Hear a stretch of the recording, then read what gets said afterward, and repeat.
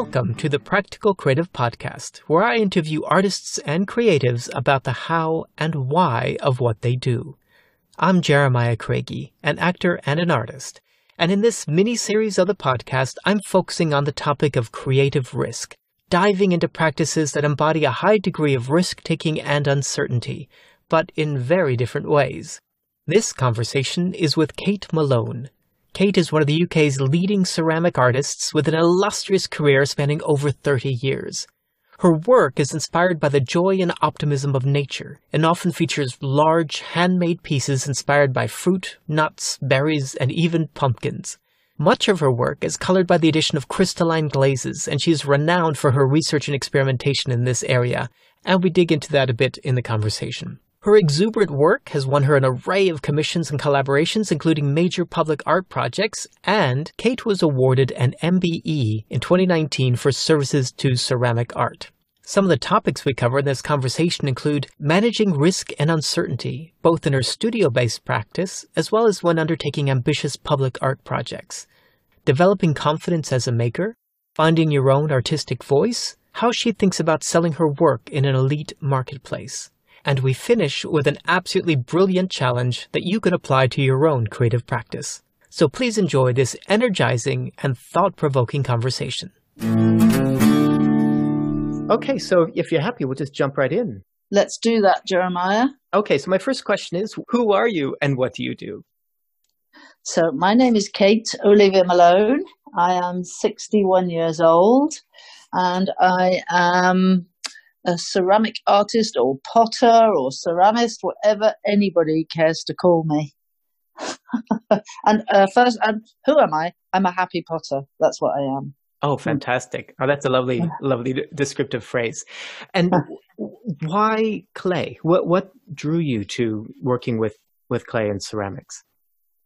Why clay? So I went to a great, big, rough, comprehensive school, very progressive comprehensive school in the 70s. So I was born in 59. So I went to this school when I was 11 until 18.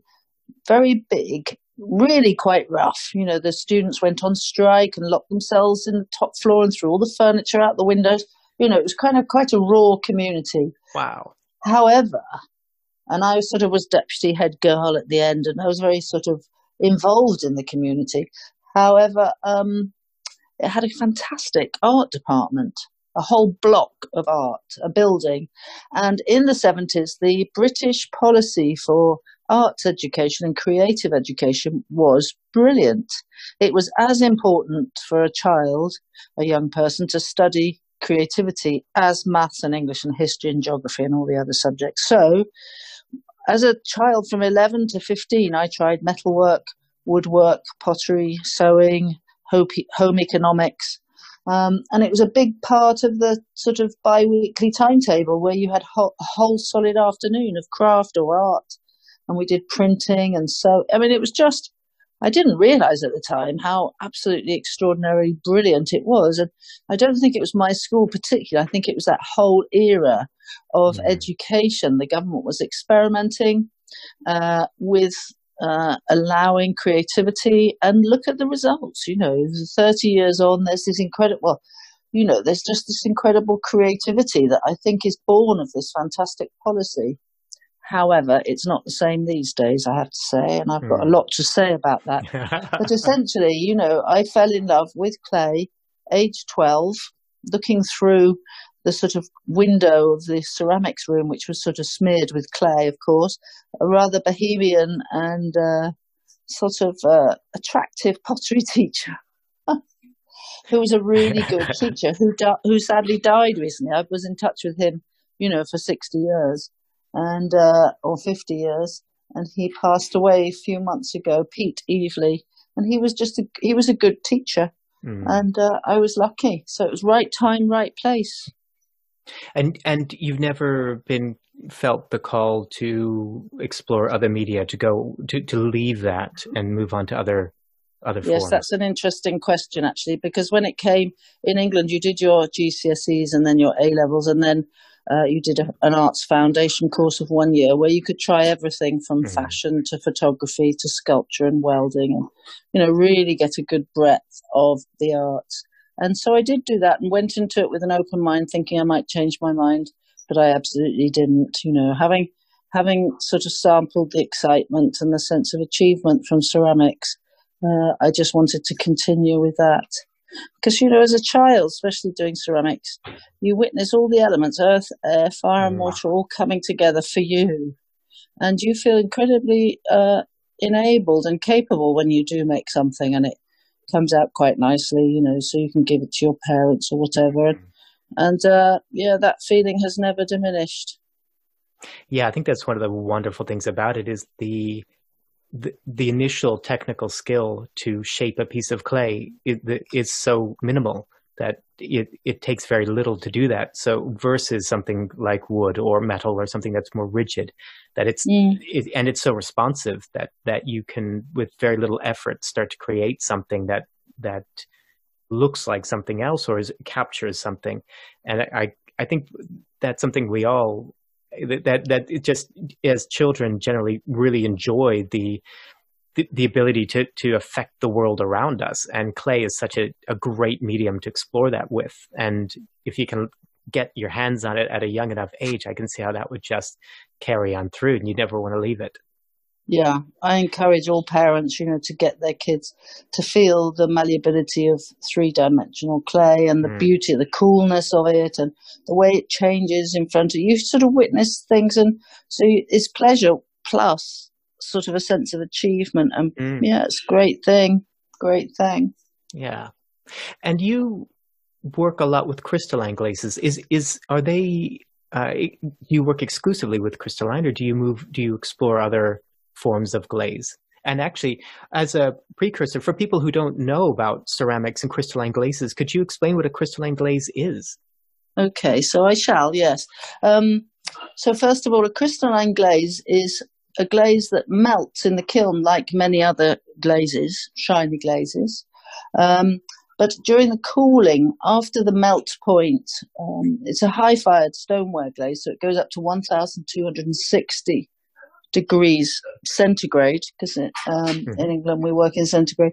And essentially during the cooling cycle, the crystals form and actually grow within the glassy matrix, which is liquid at those temperatures.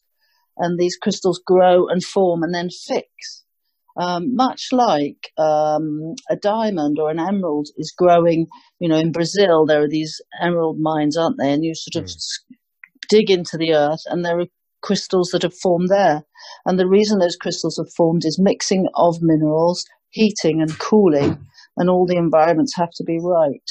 So when you fire crystalline glazes, you simulate that volcanic activity, and you make sure that your glaze recipe has the right ingredients that are conducive to crystal growth, which is a lot of zinc in effect, and the crystals grow. And so with ceramics, you witness the transformation with sort of, let's say, normal ceramics. You make something out of soft clay and you fire it and it becomes rock hard. And then you glaze it with a dry, powdery glaze and you fire it and it's shiny or matte or a beautiful surface. So you witness the magic of transformation with ceramics by doing ordinary everyday pottery. Not that pottery is ever ordinary. But then with ceramics, there's this added layer of wonder where these crystals grow as well on the surface. And they can be very, very dramatic. They can be tiny crystals, which is a sort of adventure in glaze, or they can be great big crystals that are the size of a pansy or a butterfly wing. And much like nature is similar across the board in different natural things, it is like Jack Frost on the window pane, and it is like a crystal, and it is like a butterfly wing. And so it's really a very magical thing. It can be a bit overpowering on ceramics because the effect is very like 1970s disco wallpaper. So you have to be quite careful, or you have to really go for it, rather. But so crystal glazes are that. Like when you're making jam or toffee and you overboil sugar and water, there's a supersaturation of solution and sugar crystals kind of suddenly get thrown out if you get it wrong. And so it's a similar thing at high temperatures. And really, yes, in answer to the beginning of this question, I do mostly do crystalline glazes. Every glaze has a recipe, and you weigh out all the ingredients of the recipe, of the specific recipe, mix it with water, sieve it, and put it on your pot by dipping, pouring, or painting. And I have the largest crystalline glaze stoneware archive in the country. Oh, I didn't know in my that. little beautiful studio in London. And I've collated it all with various assistants and interns into the most extraordinary directory recipe book, which is not yet published, but bits of it have been. And I do intend to eventually publish my research. And I've been researching crystalline glazes for over 20 years. I think probably 15 to 20% of my time is researching glaze. Wow, that's fantastic. And why crystalline? Because my understanding is they're one of the most tricky glazes to work with, that you need to have a very precise heating and cooling cycle in the kiln, and your ingredients have to be just right. The shapes of the things that you're putting the glaze on have to be just right. It's probably the most challenging glaze to be in an already challenging medium, ceramics, where there's so many things that can go wrong at so many parts in the process. Now, when you get to the final stage, you've already made the thing, it hasn't blown up in the kiln and the bisque firing, and now you're ready to decorate it with something beautiful. You're putting the most challenging surface on it, and then opening up a whole other door of potential failure. What drives you to go there, That's to continue to go with that? Well, I'd say, Jeremiah, you're right in all those cases, but at the same time of it being very demanding, and you have to have sort of certain rules, because the glaze is very fluid at top temperature. It's dripping off the pot, much like wax drips off away from a candle, on a windy day. So it is challenging, but at the same time, don't tell everyone. It's one of the most forgiving glazes you could ever imagine. Really? Because you can't put it on too thickly because it runs off. You can put it on too thinly, so you have to be aware of that. Its melt point is the window of the melt point is so wide that there isn't really a crucial temperature to it.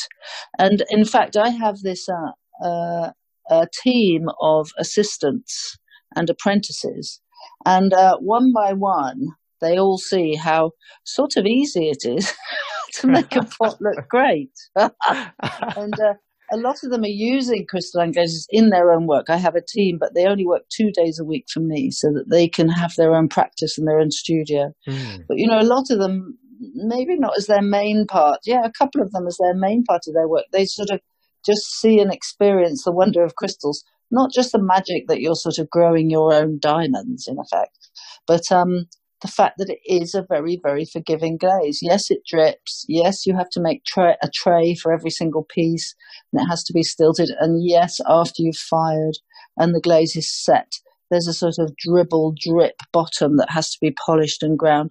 But really, it's just very kind. My clay's kind. I've got a very fantastic clay that I use, and the glaze is a pretty kind glaze, actually. So you're right and wrong. Okay. Well, okay, this is great because I have also seen you have a fantastic Instagram account, which we spoke about earlier. And I encourage anyone who's interested in Kate's work or would like to see what a crystalline glaze looks like, check out her Instagram account.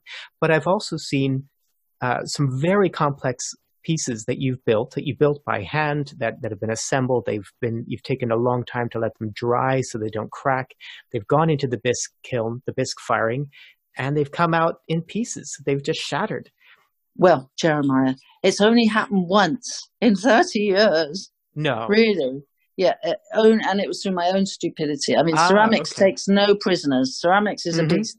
You have to follow all the rules. But no, it doesn't happen very often. And if it doesn't work with glaze, you can pop it back in and put more on. I've developed this technique.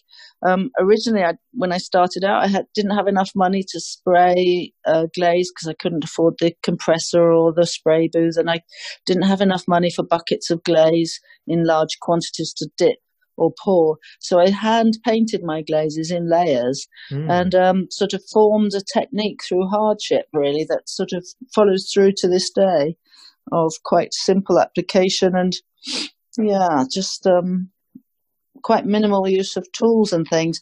And yes, I did have a disaster. It was like I'd been stabbed in the side when I opened that kiln and saw that piece. Because the reality of running a studio with a lot of assistants, in fact, I have 2 studios, and employing people and trying to pay them as fairly as I can, is that sometimes when I invest a lot in a piece, I think I must have invested over £10,000 in the piece that did explode. So yeah, it was, wow. apart from, the money wasn't the issue. It was just the love and the passion that we all put into a piece. And that piece that exploded that you'll see on my Instagram was many people's work, all pulled together designed and pulled together by myself. But no, it's a great thing. And sometimes, sometimes cracks will appear and they can be part of the object. It depends on the crack. A bit like life, really. That's... I had this great client. I had this great woman who commissioned a giant pumpkin to celebrate her 50th wedding anniversary for her husband, who she called Pumpkin. And it came out of the kiln very close to the deadline of their anniversary. And it had a big crack in it.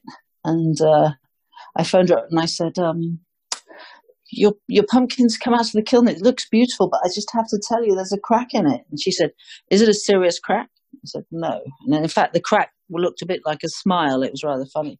And she said, listen, my marriage has had a few cracks. And she said, as long as it's not a big crack that's going to divide it in 2, then it's completely fine. And she was so happy about the crack, because life is like that sometimes, isn't it? Well, that's wonderful, because one of the reasons I was very keen to speak with you about your work is that this series of the podcast that we're doing right now is focused on risk and creative risk. But because circumstances have overtaken us, we're having this conversation now in mid-March of 2020, which is, as we understand it, is kind of, we're still on the coronavirus is still spreading. We haven't reached the peak of the pandemic. And it's really brought into focus questions around risk and risk adversity and how we deal with uncertainty and how we deal with just not knowing what's ahead of us.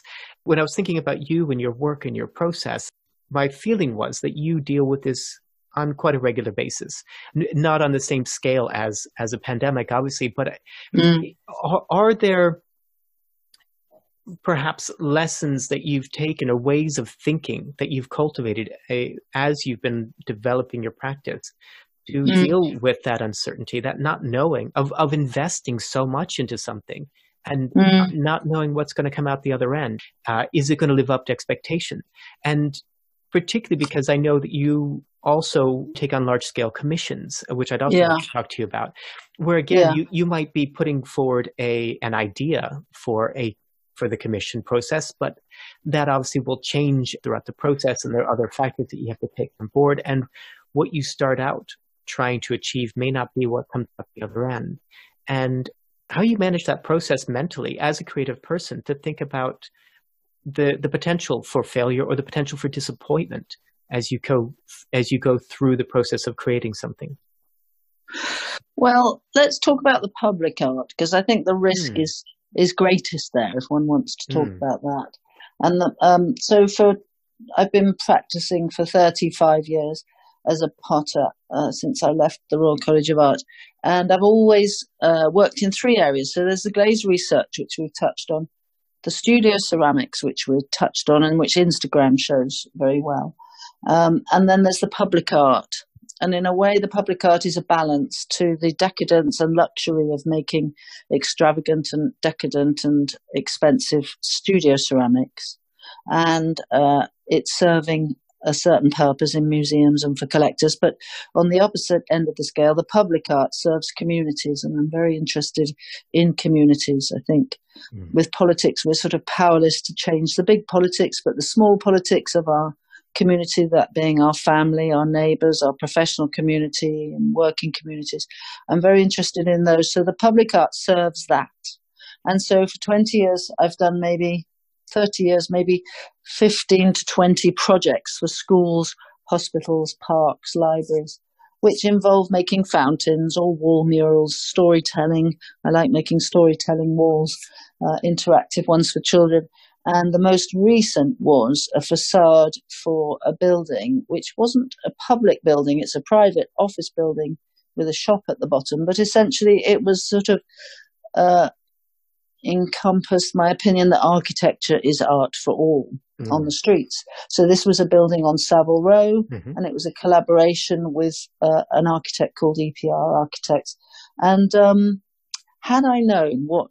So you're talking about risk, and I'd like to know, well, there's conscious risk, isn't there, where you're aware of everything around you, and you take a balanced, like we're in this dreadful time of the coronavirus and really the start of everything with a large range of possibilities and fears ahead of us.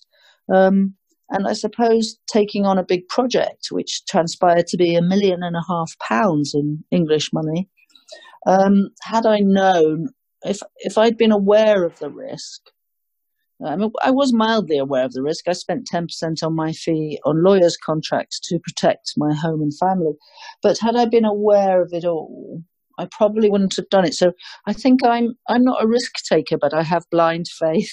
And I think I have a confidence in my ability that could be also blind as well. But I don't know. It's very interesting. So to take on a project like the facade of a building, which was a 7-story building, and we hung 11 tons of tiles on the front of this building on Savile Row and Conduit Street in Mayfair in London.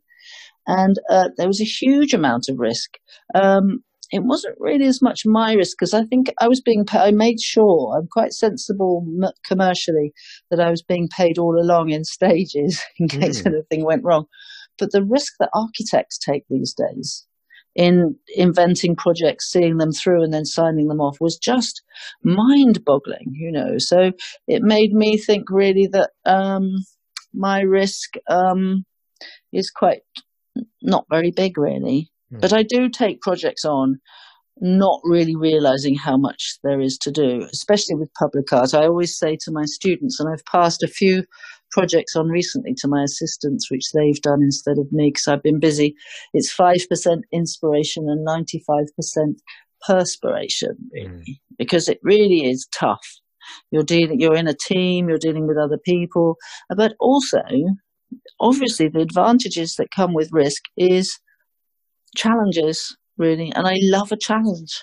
And I suppose I play safe in my studio when I make pots, and obviously there are risks that they'll explode or risks that it'll fall over and stuff. There's quite small risk, but the risks in public art are sort of magnified ones. So it's very exciting. And also, I lead a team in both my studios because I'm the sort of boss. But to then go into public art and not be the boss and be part of a greater thing is also really exciting. So, it's a bit like, studio pottery. When you make something, it's a bit like being a child at Christmas and you don't know if that gift under the tree that's wrapped up, that you're not allowed to open till the last minute, till Christmas Day. You don't know if it's going to be the thing you've always wanted or something awful. And really, studio ceramics is a bit like that. You know, you've got the final reveal on the kiln opening, and it's just really exciting.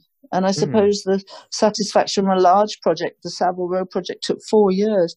So the reveal of that was just fantastic, really. So it sort of scales up the pleasure, I suppose.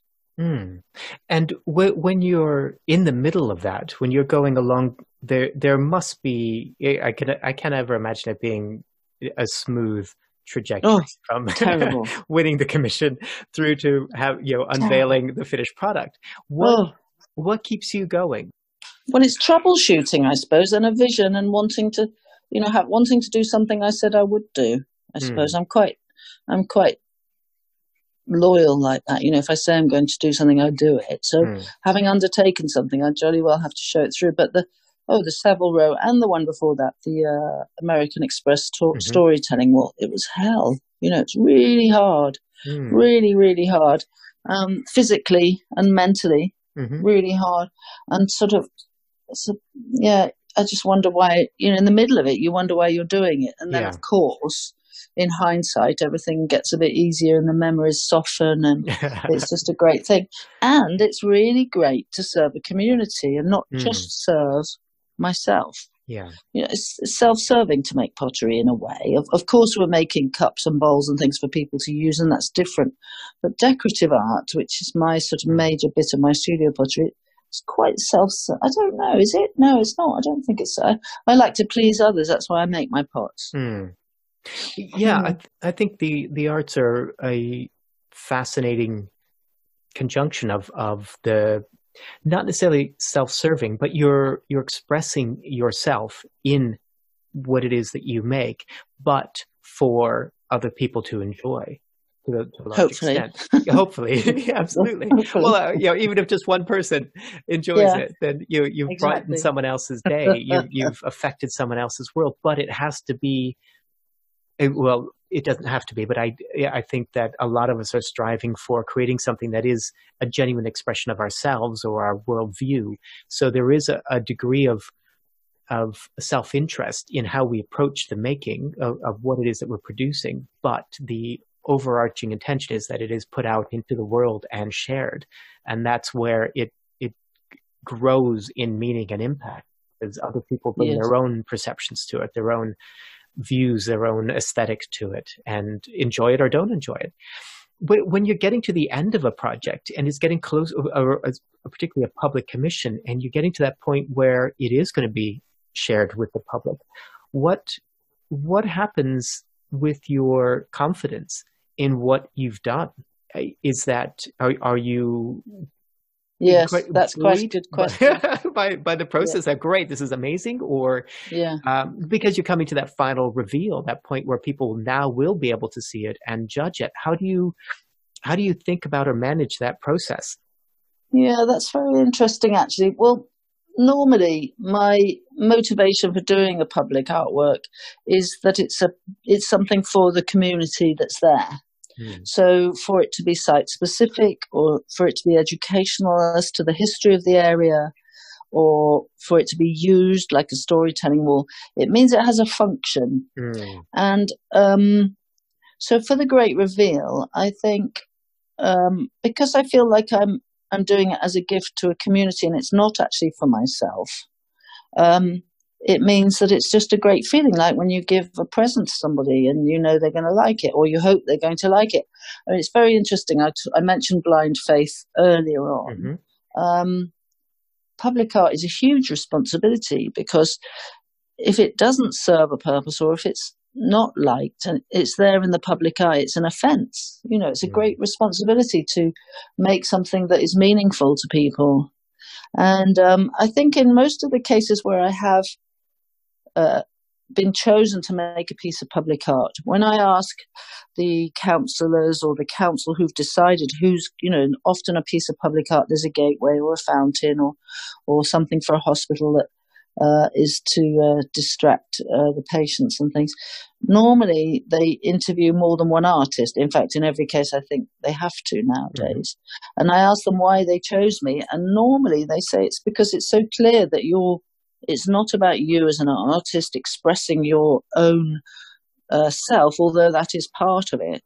Of course, it's part of it, because one's style comes through and the spirit of the work hopefully comes through. But you're serving a purpose, and I think public art should do that. It should be beautiful. It should lift the spirit, or inform, or all those things. And it needs to be safe. All the prerequisites of fire risk and things falling off and things falling over, and the way sort of tiles are fixed onto walls so that if they were to fall, they'd hurt somebody very seriously. So there are all those practical things. So, I mean, it's a sense of relief, really, just to have got it done. And then it's over the years that it becomes the taste or the scent of that project gets stronger or better, and I feel like I've done a good job. But normally, like a potter making a teapot that has to pour well, or a cup that's lovely to hold and to put to the lip, I think public art has functions to serve a community and to embrace the place that it is in. And I think those are things that sort of take away the pressure from whether So, yeah, I don't know. It's just it's a constant thing. But as I get older, the more I realise the responsibility. Before, I didn't really think about it. I thought, oh yeah, I'm going to get a budget. I'm going to make a thing. It's going to be fabulous. And then over time, you realise that maybe certain things, one or two things, I look at and think, oh, I should have done that a bit differently or better, or But you just have to.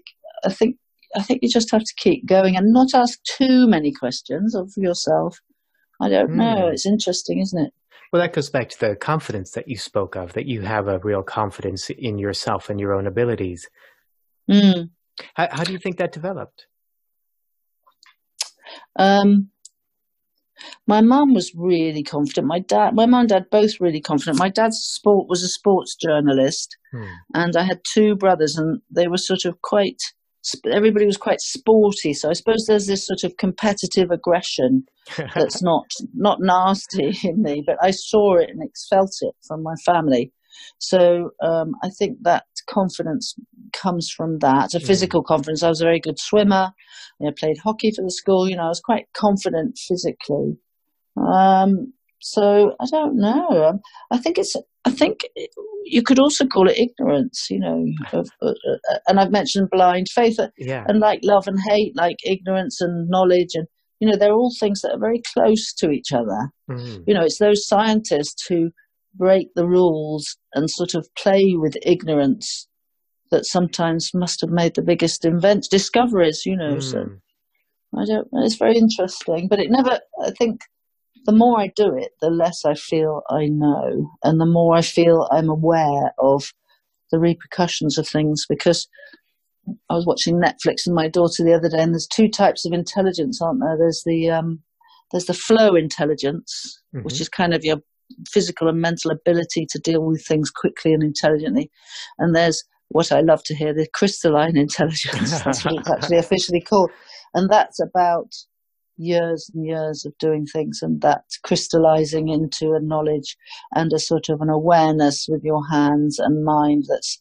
you can't get when you're in your 20s. Hence I'm going into my 60s, going into top gear, and really looking forward to hopefully making my best pieces. Wonderful. Yeah, great. I know I would love to talk to you about that in a minute, but I'm curious about, just to stick with the idea of public art and commissions. When you're doing these kinds of big projects, you're obviously collaborating with other, with industry, with architects and builders. And how do you think you benefit from working with these other sectors and the other pools of knowledge? Well, like you've said, really, that your podcast is really interested in creativity across the board in different practices. I'm fascinated. I sort of wanted to be an architect when I was a kid. So to actually be working alongside some of London's greatest architects, greatest minds, is just such an honour, really. And I think that's the root of it. I suppose you might say some artists might say that a collaboration is a compromise. And again, it's these sort of compromise or collaboration or inspiration or innovate. They're all things that are sort of words that are very interesting. And I'm the boss, as I mentioned in my studio. I decide what's made and we make it, and my team assist me to do those things. But when you're working with another team, sometimes it's quite relaxing to sort of be part of a greater thing than your own abilities.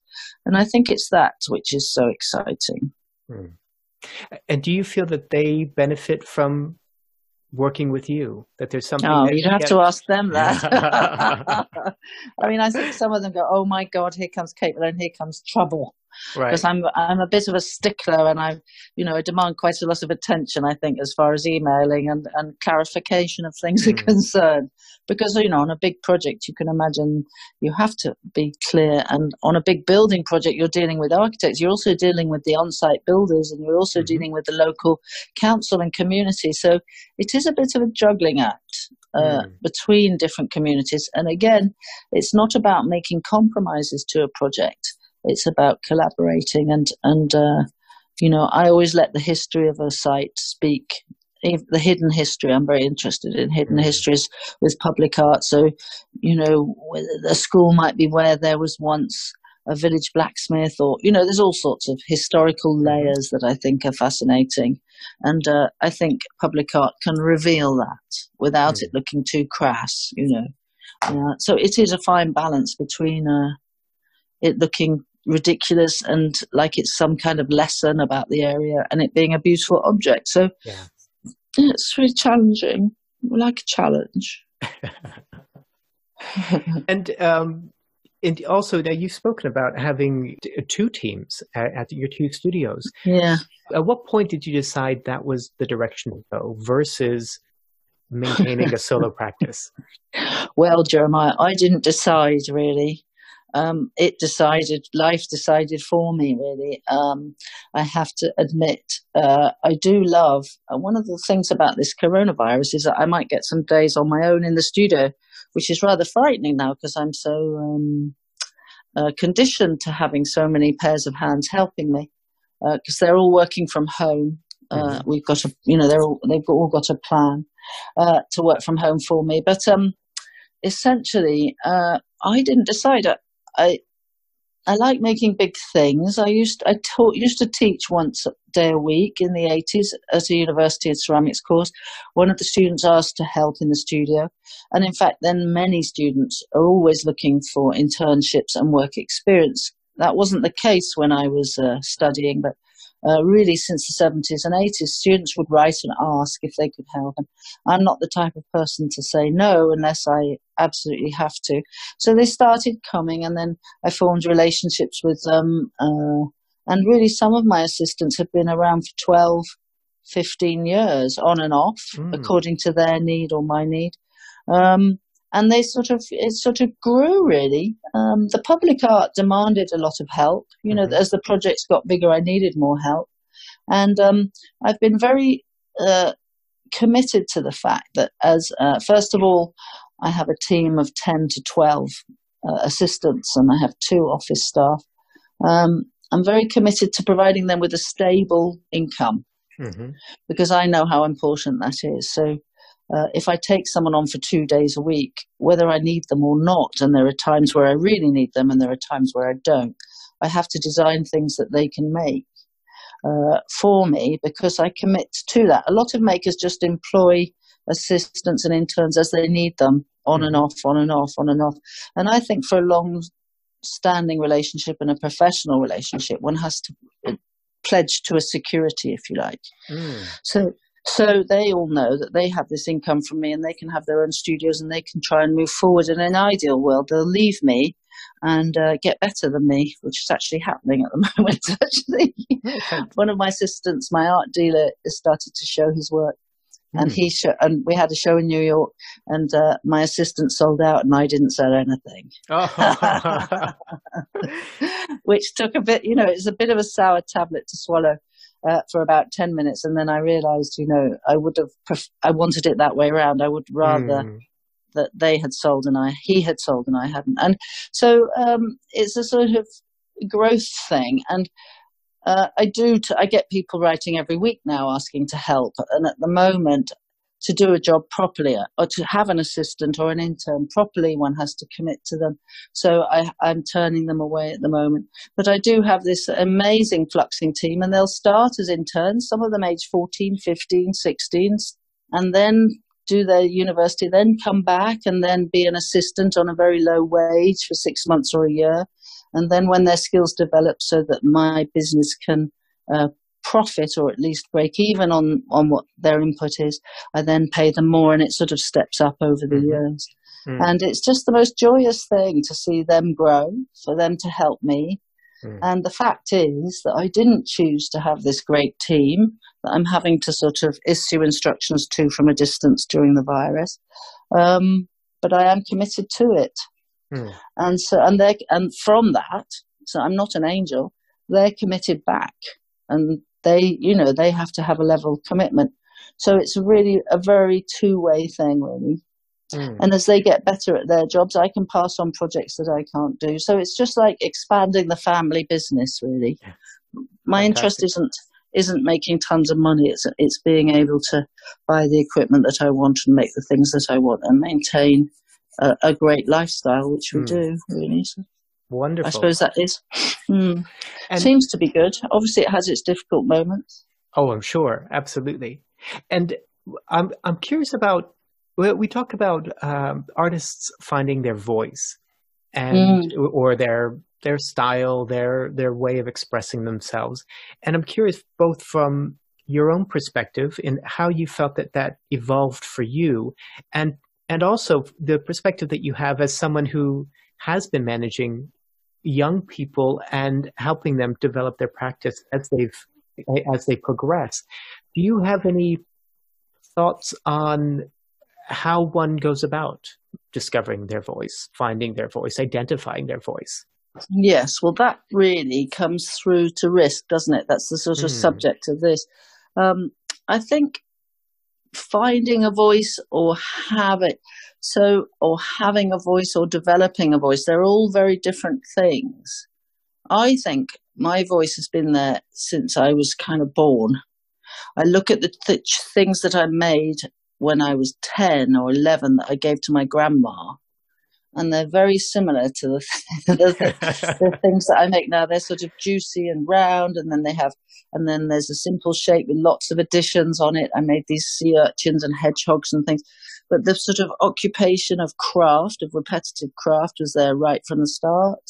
The fact that I love shiny things, there's a sort of, in the ceramics world, there's a sort of matte brigade where people, don't like shiny. They're fantastic. Look at Lucy Ree and people like that. They're not shiny brigade, are they? no. And then there's the sort of shiny one. I'm a shiny one.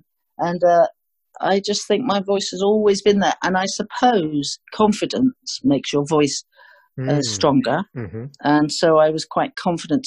I had to be confident because I had two brothers who were quite strong. And so I had to sort of be confident between them. I was the middle of three children. So I had to have this confidence right from the start. And I think I had it naturally. And then the voice just gets stronger the more success you have.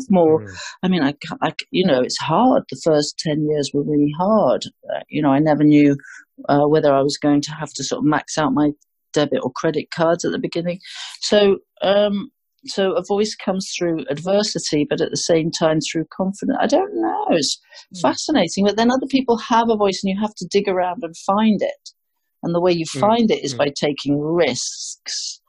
And one of the things that I've found by running two studios, one in the countryside and one in London, that it's quite hard to take risks because risk costs money. It costs time. And so I almost promised myself. So when I've made a couple of pieces that I've so enjoyed and I'm so absorbed and I'm so pleased with them at the end of the day, although you never know what they're going to turn out like really, I'll give myself a sort of risk holiday. And I've got a challenge at the end of our blog spot.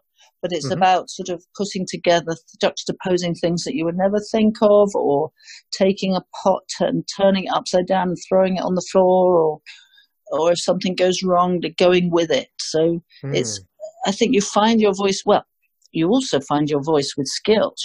The more skill you have with the material, the louder the voice you have. In a way, your skills when you're making it's like an alphabet, which you put words together. So you have skills. You put pots together as if they're words, and you're communicating with the outside world. And it's just a voice, and you like you've said earlier, Jeremiah. You said our work is the expression of ourselves, and mine is. Well, if you look at my work, it tends to be ebullient. I hope generous, rather heavy, and I'm quite heavy myself.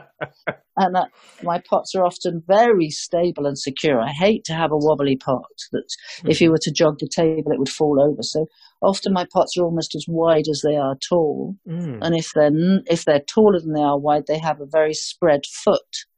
So there's this sense of security and stability, which I would like to think now and admit that that's probably what I encompass, as an older woman.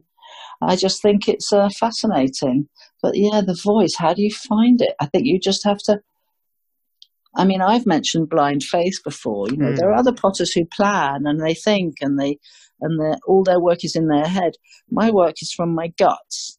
My objective is that somebody will see one of my pieces and it'll give them a feeling in their stomach, not in their brain.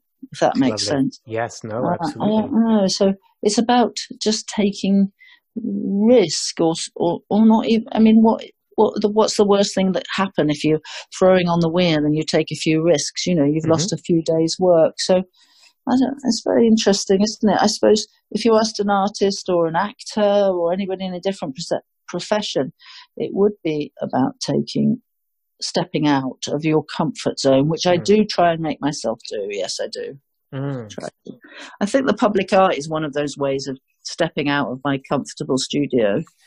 Yeah, I think that's one Yeah. of those things. I think it's, well, to my mind, there's well, you're talking about how close certain things are together, ignorance and knowledge. And for me, play and risk are essentially the same, different sides of the same coin, that it just maybe the stakes are higher when we use the word risk. But if we can take the stakes out of a period of exploration, it can become playful. And it sounds like you intentionally create space for that, where you can try out ideas, be more experimental, break things, throw things, and see what happens, and play with the materials, the process, and your own expectations of what something should be or should look like.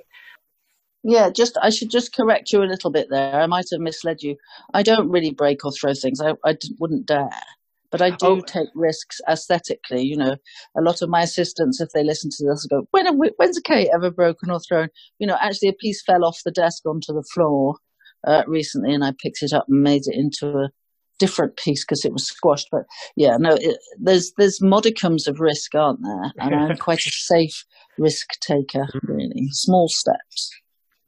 And you mentioned your first 10 years were, again, this is kind of coming back to that idea of risk. The first 10 years were really difficult, and you weren't sure how much debt you might have to incur to keep going. What kept you going in such difficult times?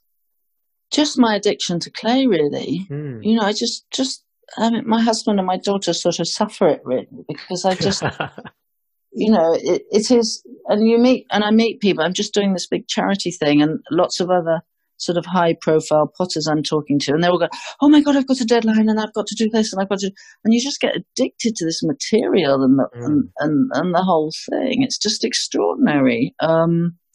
So I think it's an addiction. Yeah, I'm quite an addictive personality, actually. Oh, okay. And I think this is a very healthy way to be addicted.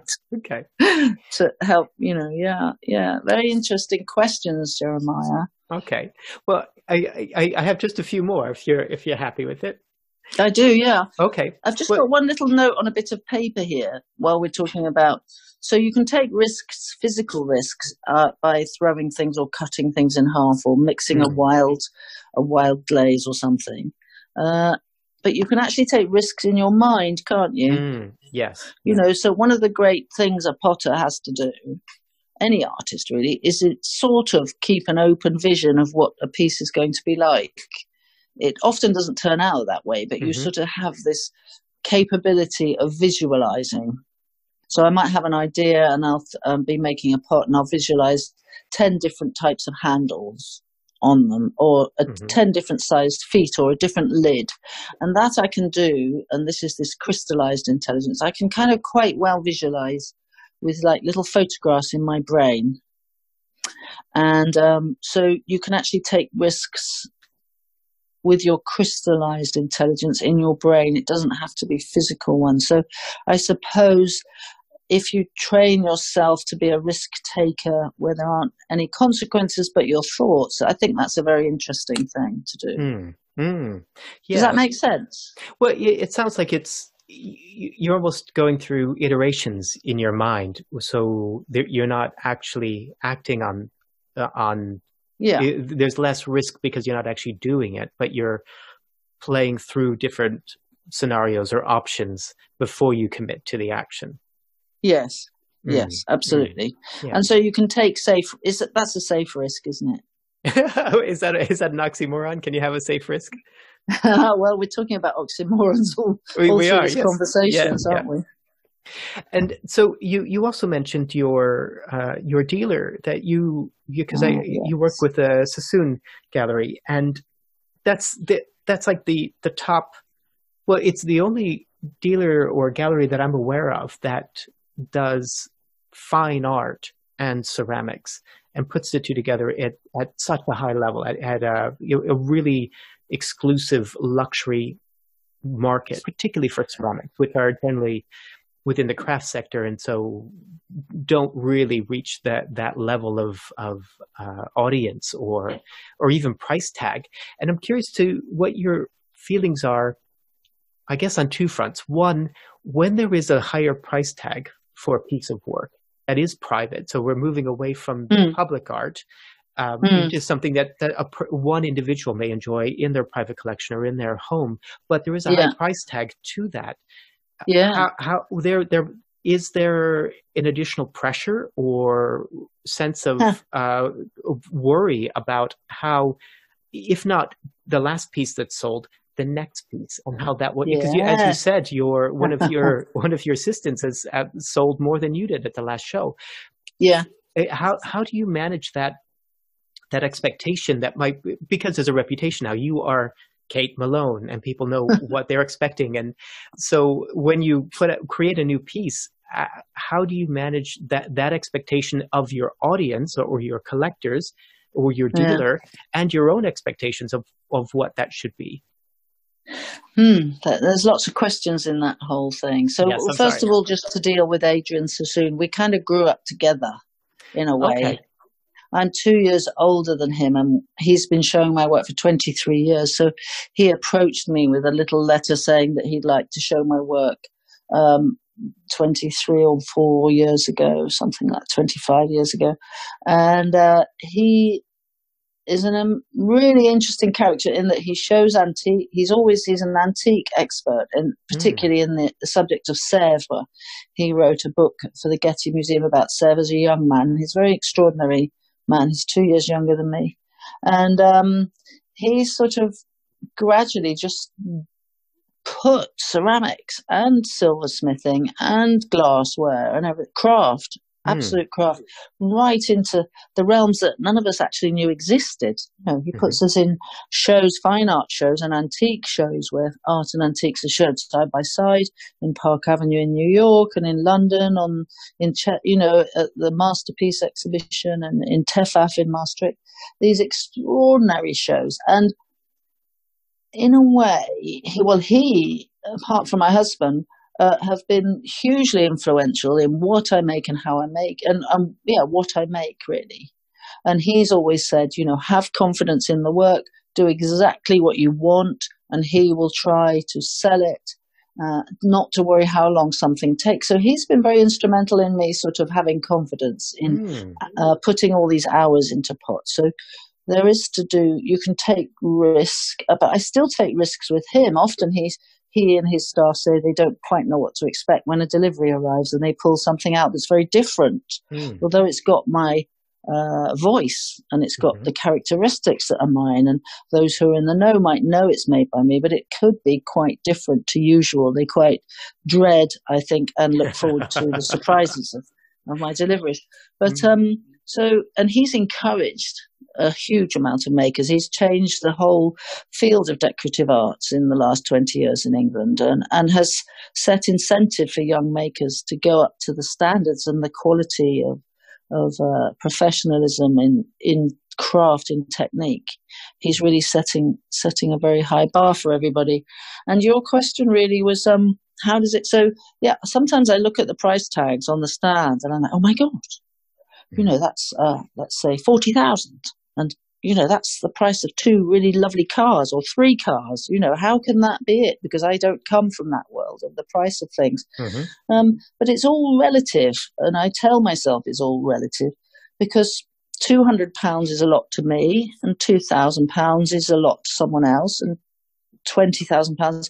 So it's down to relativity, and in my eyes, I put things out there and hope that they're going to sell. I have this blind faith, but then if they don't, then I make other things that do. So I sort of have quite a wide repertoire of things that's constantly expanding and changing. And as pieces sell, that gives me confidence in a range that will develop. So it's quite complicated and very interesting and very exciting. But yes, yeah, sometimes I dare myself to be more and more playful and send it to Adrian. And I can't, I wonder how somebody's going to like it enough to pay that much money for it and give it a home and look after it for the foreseeable future. And I'm amazed that they do. And other times I think I've sent him something fabulous and it doesn't sell so well. So it's so many prerequisites with selling things that I just simply get on with it. And I'm lucky enough, because it's harder to sell something than it is to make it. I'm lucky enough to have Adrian Sassoon and his team working so hard and with such grace and clarity to sell things to the market that they're presenting it to. So it's just, again, right time, right place. You know, like my art education in the 70s, I just lucky to hit that seam of gold in education where, you know, we did try everything and our hand skills were developed as a young child. I mean, I work very much now with education, trying to get craft and skills and hand abilities and possibilities into young people, people's lives as a result of that experience. Wonderful. Have I answered your question? Yes, you have. Well, yeah. I guess it sounds like you're in a fantastic feedback loop where you gain confidence from the more things sell. Yeah. Then it kind of feeds back into your confidence that the next thing probably will. But does doubt ever come into play? Doubt. Yeah. Oh yes. One always doubts oneself as to whether one is, like you say, I have a reputation. Do I deserve it? I don't know.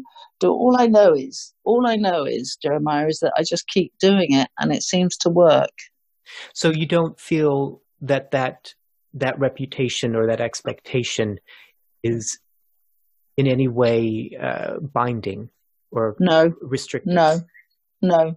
It's liberating. It's the opposite. Oh, wonderful. Okay. Yeah. I think it's it's liberating in that my wonderful husband, who's a builder, has worked, we've been together for 37 years. He's always worked to build me studios so that I'm liberated with equipment. And I've always had tiny spaces in London. It's only recently I've got more space, but I've been liberated by the possibility of having a secure and stable studios. A lot of artists have to rent their studios. Absolutely. And I did at the beginning. And in fact, I had a free studio from the GLC, but that's another story, for 1.5 years.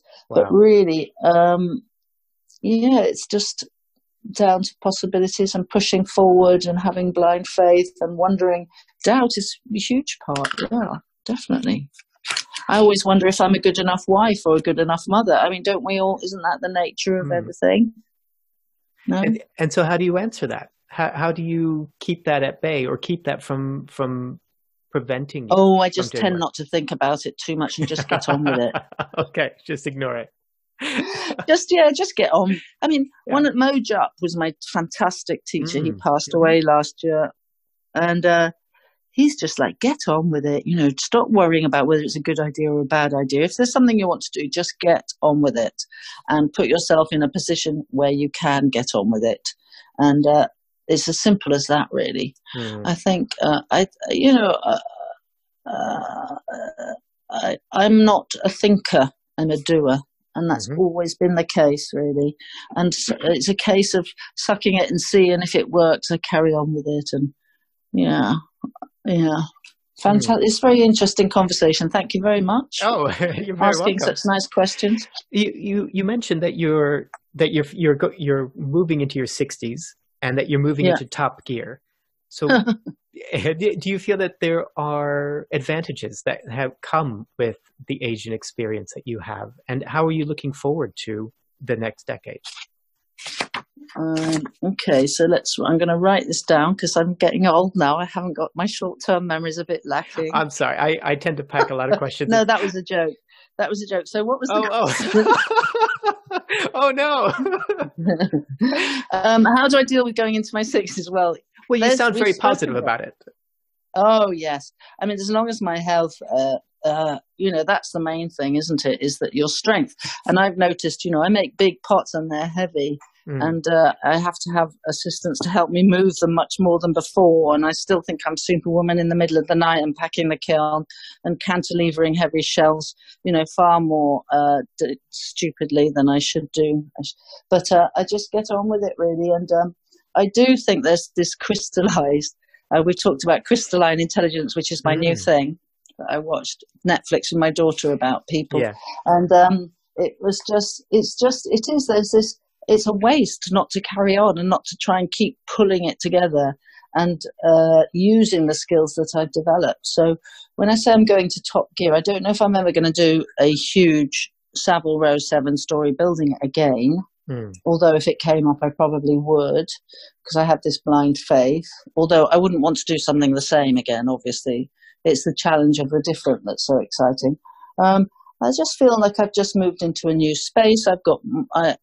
People used to come to my studio in London and actually literally stand in this little space and say, "Where is your main studio?" And I say, "This is it." I've managed in a very tight and concise and tidy and organized space in the middle of London for 30 years. And so this is a new phase of having a barn where my pug room and mold store is bigger than my studios that I've ever had. So I have this new sense of space I'm just getting used to. And I hope, one always hopes as a maker, whether you're younger or older, that the next one is going to be better than the one you've just done. So that's what I suppose I mean. And top gear, I mean the fact that I've got this fantastic workforce that ranges in age from sort of 20 to 50. I'm trying to think who's 50. Oh, yeah, one of them was 50 years on her birthday. So, I've got them. And because we've worked so long and so close, it's almost as if they're sort of semi-extensions of my skill. So I'm able to push forward with them, hopefully, the virus permitting. Yes. Which brings us into this awful situation of being holed up in Kent and having a deep freeze full of bread. Fantastic. Kate, this has been such a lovely conversation, and I know we've ranged all over the shop, but there's I'm sorry, that tends to be the case with me, really. No, those are my questions, and you've been very generous in exploring them with me, which I really, really appreciate. Before we wrap up, do you have a creative challenge for listeners? Well, I do. Yes. So the creative challenge is to make something out of leftovers. Oh. So often leftovers when you're cooking are a bit tastier the next day than the main meal, aren't they? Jeremiah, where you have fry up all your stuff, like on Boxing Day. Yeah. And it's often the best bit. So my challenge really is often I'd be making a big piece that might have had 200 balls on it or 10 cubes, and then I'll have another piece on the desk which has all these funny snapdragons on that are like pistachio nuts bursting with seeds, and then I'll have a pot that was sort of half made and has been kept wet and wrapped in plastic for a long time. And sometimes I give myself these creative holidays where I sort of open them up, and there's no risk really because they're leftovers from other things, and I've put them together with clarity and focus and judgment, with the crystallized intelligence that we're all developing as we get older, and create I call it a wild card. It's kind of this wild thing that sits on the shelf, and sometimes you can't quite make it out, and then over time, with hindsight, with it sitting in the corner, it really is probably more exciting than the main meal. And so that's my challenge, is the wild card leftover challenge. That is fantastic. I absolutely love that. That's such a great challenge. Thank you so much. And that'll be so great for all of us to think about what are our leftovers and what is the potential within them. And I also love the idea of maybe putting that together, but then having it, but not judging it, not criticizing it immediately, but putting it aside and having it in the corner of your vision so that you can revisit it, because chances are it will be a stretch. It'll be something different. So it might take some time to see the potential in it or come to appreciate its own inherent beauty or challenge that it holds. You're a very wise young man, Jeremiah. In fact, one of my leftovers, I'm now going to confess, is standing in the Victoria and Albert Museum in the big circle of great makers. Fantastic. That is fantastic. Brilliant. Okay. Wow. Thank you, Kate, so much for being so generous with your time. And we mentioned your Instagram account. Where else can people find you online? Yes, thanks, Jeremiah. Well, there's my website, which is www.katemaloneceramics.com, and there you can dig around right into my website. Its motives are educational as my Instagram is, and you can get right in and turn the pages of my sketchbooks and read old catalogues and watch lots of films and things. If you have to dig, you have to be quite proactive in it. And then, so that's that. And there are links within that across to Adrian Sassoon's website, which is adriansassoon.com. And he has, on all his artists, it's a really lovely website, he has a section called Works Sold. So it's not just works for sale, but there's a whole library of pieces that have sold in the past. And you can scroll down through mine and sort of see the styles changing through time, the sort of voice changing through time, which is quite nice. And then there's my Instagram, which is Kate _Malone Ceramics. And that is, day-to-day adventures of my cat and my dog and my kiln. Well, Kate, thank you so much. This has been an absolute pleasure. And you've been just so generous with your time and your knowledge, your flowing knowledge and your crystalline knowledge. One of which is diminishing. Right. Yeah. But thank you. It's been absolutely delightful. Thank you. And I look forward to listening to other of your blogs. Oh, I know. So what do you act? Are you into modern or classics or what? Well, most of my work is actually in children's telly. So if you're a fan of the Teletubbies, I was Tinky Winky. No. Yeah. Scarlett, Tinky Winky's on the phone. Jeremiah was Tinky Winky. We loved Scarlett. Tinky Winky was her favourite. We've got Tinky Winky on the phone. Uh-oh. Yeah, exactly. Yep. Yeah. Wow, that's amazing, Jeremiah. Well, I feel like there's an interesting potential. Please don't take offense at this, but there between a Teletubbies in your pots in shape and color. Well, I wish we'd gone over this earlier because I think I loved the Teletubbies with Scarlett because it encompassed everything that I sort of not really thinking about it, like, and just sort of getting on with it and having a lovely time. So yeah, there is a very strong parallel. Brilliant. Well, there you go. I'm glad you're not offended, but just because they're colorful, they're joyful, they're generous, all the things that you Thank you. Yeah, I'd love to be compared to the Teletubbies. That's perfect. I'm going to have to cite that now as one of my big influences. I hadn't realised, but it is that actually.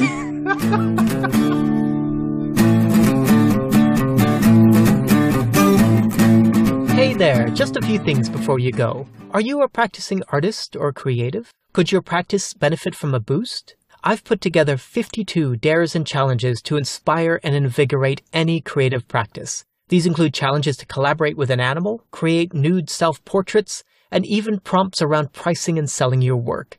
You can find out more on the Practical Creative website at thepracticalcreative.life or on Instagram at practicalcreative. If you enjoyed this conversation, please share it with a friend, subscribe to the show, and leave a review on iTunes.